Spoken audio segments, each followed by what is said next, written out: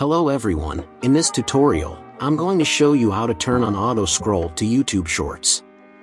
This is new update from YouTube. YouTube added this option because when you are tired of constantly scrolling through YouTube Shorts, this option is added to make watching YouTube Shorts much easier, and I will show you how you can activate this option. Just follow my steps. Before we start, leave a like and subscribe for more tutorial. The first step is to check is your YouTube app updated. If is not, go on Play Store or App Store and click on Update button. This process is same for iOS and Android.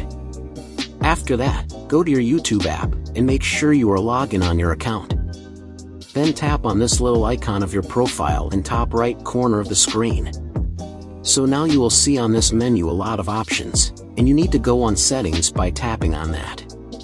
Then you will see a Settings menu, and you need to go on Autoplay field. So now you see this two options, Autoplay next video and in mobile phone or tablet. So next enable a mobile phone or tablet by tapping on this. And now when you go on YouTube Shorts and watch them, you will have auto scroll feature. They will autoplay like a basic YouTube videos, so when one short finished, next one will start. So thanks for watching, and if you have any questions or comments, leave them down below. Don't forget to like and subscribe for more tutorials like this.